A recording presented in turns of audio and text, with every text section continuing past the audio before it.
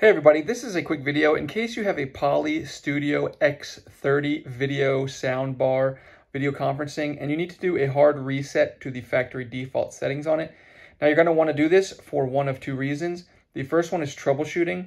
If this video bar is not connecting to your network, or if it's not syncing with your devices, if it's not detected, if it's not making sound, if it's lagging or not responding, anything like that can very often be fixed with a hard reset to the out-of-the-box factory settings. And the second reason you might want to do this is if you're trying to set this up on a new network or any kind of reason where you just want to get it back to the way it was when it came out of the box with everything wiped off of it, we can do that very simply. All we need to do, we're going to need a straightened paper clip, and we're going to look at the bottom of the device and find the small little reset hole. And then you're going to unplug it or disconnect the soundbar from power. And then with the soundbar, the video bar disconnected from power, we're going to go in and we're going to press and hold the reset button.